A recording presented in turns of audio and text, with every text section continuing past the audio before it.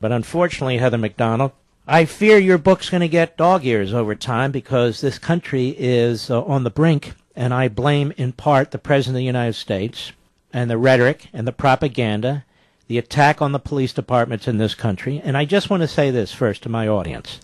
This weekend, if you see a police officer, I want you to thank the police officer. That's what the Levinites are going to do. I want you to thank the police officer. Heather McDonald, first of all, before we get into the details here, none of this surprises you what's going on right now, does it?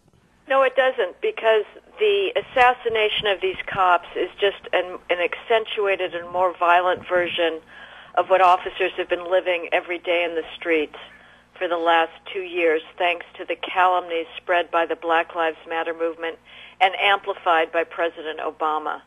As a police officer in Chicago told me several weeks ago when I was out there, he's never seen such hatred in his 20 years of policing. Another homicide detective in Chicago told me the job is basically undoable.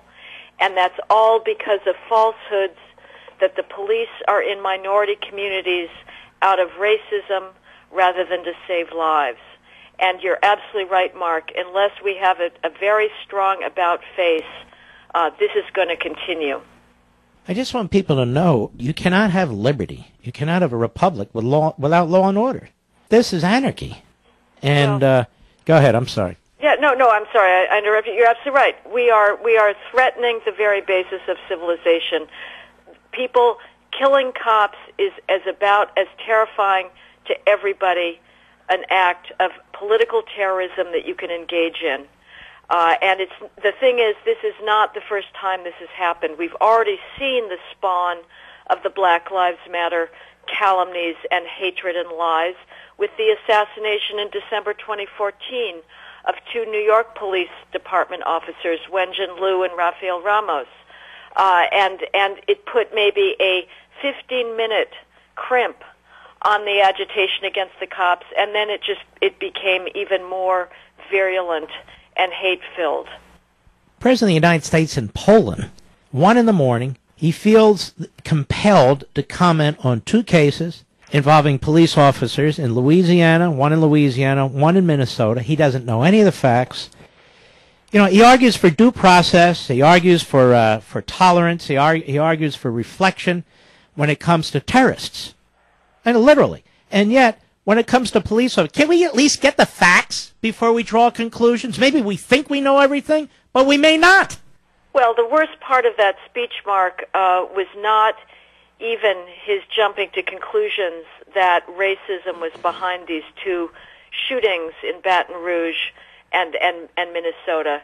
It was a litany of lies against the cops, claiming that they are disproportionately focusing on minorities out of racial bias, as opposed to simply going after criminals. They are focusing on where people are being victimized, and yet Obama, I don't know if it was the ACLU that was feeding him his lies. Heather, I don't mean to interrupt you. We're going to take a break. I want to bring you right back, and we're going to get right into that. The points that you're raising right now, we're going to hear some of what Obama says and have you reply to it. Heather, let me ask you a question. Why is it that the NRA is said to be responsible for every gun killing, and yet the president, his party, Black Lives Matter, and they're not responsible for anything?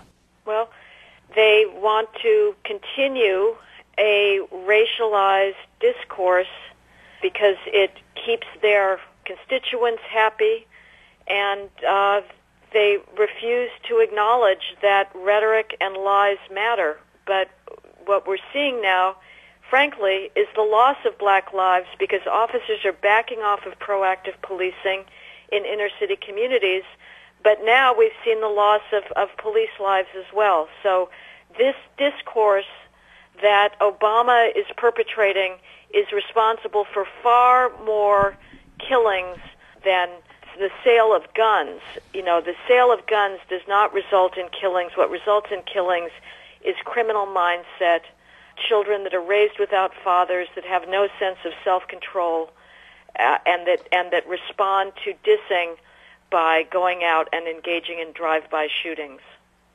I want you and me and my audience to listen to Obama last night. Now, this is before Dallas. Before Dallas. Cut one, go. And I just want to give people a few statistics to try to put in context why emotions are so raw around these issues. According to various studies, not just one, but a wide range of studies that have been carried out over a number of years, African Americans are 30% more likely than whites to be pulled over. After being pulled over, African Americans and Hispanics are 3 times more likely to be searched. Last year, African Americans were shot by police at more than twice the rate of whites. Let's stop there for now. What do you make of all these comments? Obama says he wants to put the anger in context. Why doesn't he put police behavior in context? He leaves out the incidence of crime. You cannot understand policing today, Mark, without understanding crime, because policing is data-driven. It doesn't care about race. It cares about where people are being victimized. He talks about... Let me just stop. The cops go where the crimes occur, correct? Correct. Isn't that what you're saying? They have to go to the communities and the areas where there's a crime problem. They're not going on picnics. They're not going on the Ferris wheel. They have to be populated where the populations are, where there's the highest levels of crime. What Obama could have done a service in is giving the country, breaking the taboo around black crime. Blacks commit homicide at 8 times the rate of whites and Hispanics combined. If you take Hispanics out of that equation, blacks are committing homicide at about 11 or 12 times the rate of whites. And may I stop you there? And they're killing blacks for the most part, aren't they? Blacks die by homicide at 6 times the rate of whites and Hispanics combined. If you look at gun homicides committed by teens, black males between the ages of 14 and 17, the rate of gun homicide among black teens males is 10 times higher than whites and Hispanics combined. Does that have any bearing on whether African and Hispanic males are 3 times more likely to be searched after a stop? Of course it does, because there's more arrest warrants out there. He complains that African Americans are arrested at twice the rate of whites. What does he expect given those crime rates? He refuses to give officers the courtesy of respecting their professionalism and understanding, again, that they are going in order to save black lives that have been victimized by these mindless drive-by shootings. In about 72 hours in Chicago this weekend, you had about 5 children who were shot.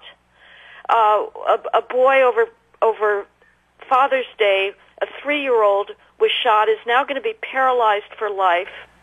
That's why officers in Chicago are in the South Side and West Side. It's not out of racism, but Obama seems to think that they are simply irrationally pulling people over and searching them. He is so ideologically blinded, isn't he, that he simply cannot comprehend that there's actually reasons for these statistics, reasons beyond race. That's right, and it's not just statistics. It's also the calls of good people in the community for police protection, the people who say, I love the cops, please, Jesus, send more cops, the elderly who say, it's a good day if I see cops, they are my friends. He cannot hear those people. The ACLU does not hear them. Eric Holder did not hear them. And apparently Hillary Clinton is also not hearing them, because a few hours ago on Wolf Blitzer, she was calling for training on implicit bias for every police department in the country. This is an insult. She wants national guidelines on use of force. The federal government knows nothing about policing. She wants white people to put themselves in the shoes of African American parents who need to give their kids the talk. How about she put their shoes in the parents of people who are killed by drive-by shootings? That is the problem today. Police are the solution, not the problem. It's so frustrating and aggravating. Here, listen to a little bit more of Obama, again, before the slaughter the police officers in Dallas. Go ahead. Are arrested at twice the rate of whites. African American defendants are 75% more likely to be charged with offenses carrying mandatory minimums. They receive sentences that are almost 10% longer than comparable whites arrested for the same crime. So that if you add it all up, the African American and Hispanic population, who make up only 30% of the general population, make up more than half of the incarcerated population. Well, couldn't it be, I hate to say this, that those specific individuals, regardless of their race, are actually committing crimes? I mean, isn't this, pardon my language, ass backwards? We're looking at the statistics of who's in prison, who's being stopped, and so forth. Well, what have they done? Mark, criminologists are a pretty left-wing bunch, and they have spent 2 decades trying to prove this thesis that the overrepresentation of blacks and Hispanics in prison is due to criminal justice racism, phantom racism, whether it's on part of the police or prosecutors or judges or juries. And the honest ones, very left-wing ones like Michael Tonry, have been forced to conclude that the overrepresentation of blacks in prison is due to their rates of violent offending. And it's also not due to the drug war. That's another myth that Obama loves to go spreading around.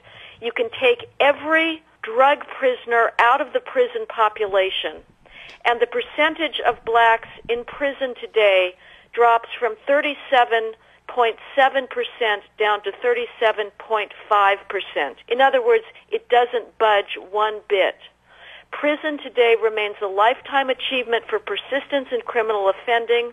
You have to work very hard to get yourself sentenced to prison. Most convicted criminals are given community sentences or jail time. The people in prison today are violent felons. It is violent felony that drives the prison population. And unfortunately, again, you have blacks in the 75 largest counties, or 15% of the population. They commit nearly 2/3 of all violent crime. That's robberies, shootings, aggravated assaults, and homicides. And notice he doesn't pull together a group of so-called experts at the White House to discuss these problems in a real way, in a rational way. Let me ask you something. For the police to be so successful in incarcerating all these people because the police are bigots, that means the judges are in on it, the juries are in on it, the prosecutors are in on it, a defense counsel's in on it. It means everybody's in on it, doesn't it? That's absolutely right. It's amazing fantasy. It requires a conspiracy of extraordinary complexity and perfection to be able to do this.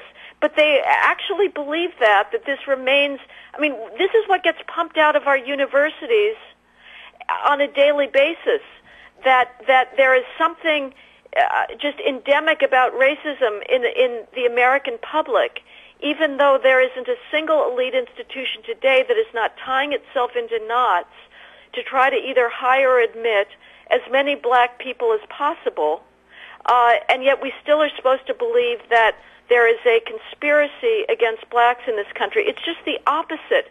Every hiring search in a university or in a corporation is a desperate search for so-called diversity, which is defined in the most barbaric and simplistic way possible according to gonads and melanin. That's not real diversity, but that's how the elites think of it. So yes, it's a very strange conceit once you think about it in detail, as you rightly do. Well, let's talk about this gonad issue for a second. So again, following their illogic, the fact that most prisoners are males must mean that males are being discriminated against. Well, nobody gives a damn about males these days, so that's the one issue nobody talks about. You're absolutely right. Nobody's worried about disproportion of males in prison, which is vast. It's far, far greater than the disproportion of blacks in prison. But you're not going to get a feminist complaining about that, because basically the feminist industrial complex today is trying to disappear males. They've done a good job of saying they are not necessary in families, that strong women can do it all. And of course there's many single mothers that are working heroically to raise law-abiding boys. But the odds are against them. But it's impossible today to say that children need their mothers and their fathers. Well, you've done really a magnificent job of pulling this information together. You're very courageous on this and on immigration and other issues, too. As you know, I'm a huge fan. Just keep it up. This is a crucially important book, The War on Cops. I've got it right up there on my social site. You can get it on Amazon, any bookstore over this weekend. And ladies and gentlemen, it's time to arm ourselves with this information so we can fight back and explain, no, that's not correct. All right, Heather, we appreciate it very, very much. Oh, Mark, I'm so honored to be on your show again. Thank you so much. You too. Take care of yourself. Yeah, she's excellent. Absolutely superb.